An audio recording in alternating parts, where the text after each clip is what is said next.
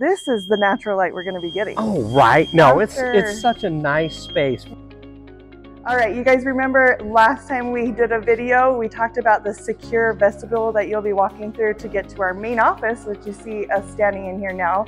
We've got casing going up. We've got our desk that you will be checking in with the main office secretary so that you can get familiar with where you're going and walk down this hallway.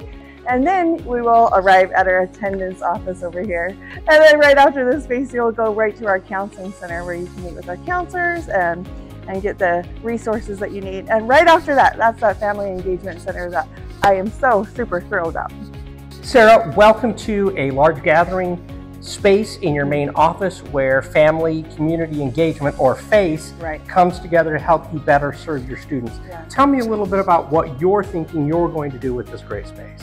This is a great opportunity that we can engage our families with our students so that we can start to bridge that gap between community and families with what we have going on in the building through our education.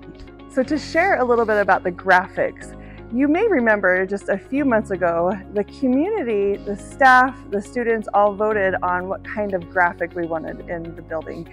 You guys voted on Voyage of Discovery. Voyage of Discovery sparked the interest that we have on what's going up on the walls. So we've decided to do a series of macro to micro concepts. Our macro is a picture of the universe, and it's 60 feet long. It's huge. It's going up in our dining hall area. And then we go down to the micro level where we're doing microscopic images and pictures through like a science lens. That will be in the library. So all the way from the dining hall to the library, we're doing macro to micro.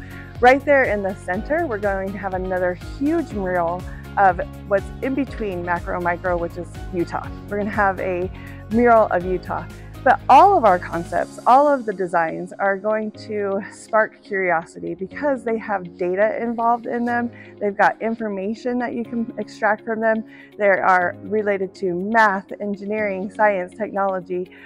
We're going to even have some sort of scavenger hunt where you can go to each area and look at the concepts or the graphics and learn from them. See if you can discover some really cool things there. So this space has really taken off. We see a lot of drywall up, paint, we've got tile. Yeah. It's been a huge progress since last time we've seen it. It really has. I think if you went back to your older video, it felt like a building under construction, but now we're starting to see what our students are going to be in every day. Nice tile, nice paint, great light. You're starting to see the ceilings get painted, the lighting is starting to come in.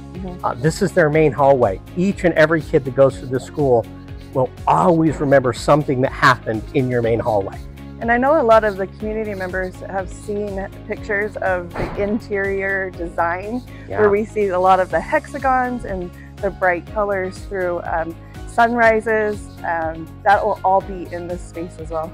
Yeah, I'll tell you what, we didn't plan this, but there's one of the hexagons that will be part of the ceiling. That hexagon helping to portray, kind of the STEM aspect, the science, the technology, the different shapes that we see in minerals, the different shapes that we see in DNA. All of that's going to be reflected to some degree in the visuals that you've chosen as a principal to be in your school. Yeah. And they will be on full display in the main entry. Absolutely. Right here in our main hallway, we've got a couple display cases and areas for additional monitors. So we'll have a lot of space for student artwork. We'll also have TVs to be able to display our Mustang media and all the other cool things that our students are doing. So Sarah, we're coming up the learning stairs right now. Great place to have almost a little mini auditorium experience. A great place for students maybe to present out their work. Up here, 120-inch screen.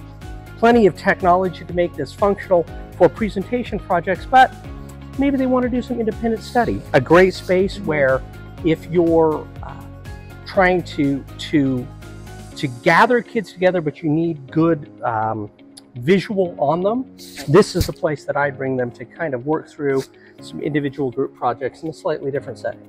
We've actually talked about using this space for some demonstrations, for some STEM challenges. Oh, right. So, that is perfect. A great use of the space. As Exciting. our kids are building and creating and exploring, this would be a really good place to make it public and also to be able to demonstrate their learning. Oh, I love it. I love it. So these science rooms, they're almost finished. Look at how close we are. We've got all this cabinetry in, we've got our lab tables up, and our science department is extremely excited about their legacy project and continuing that, but more problem-based learning and implementing that with this new lab equipment. So these two spaces here, this is the think tank and this is the breakout room. We're gonna have a large conference table in here and a smaller conference table over there. So students can work collaboratively on a project or maybe a concept that they're working on.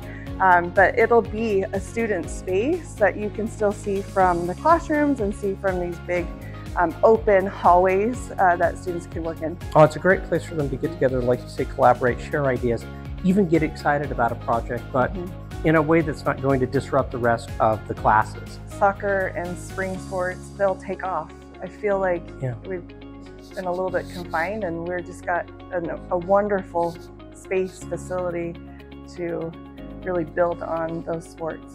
I really like the thought of teachers being able to observe each other at any moment, because that is one of the things that builds capacity the most, is when you're able to see other teachers doing great things.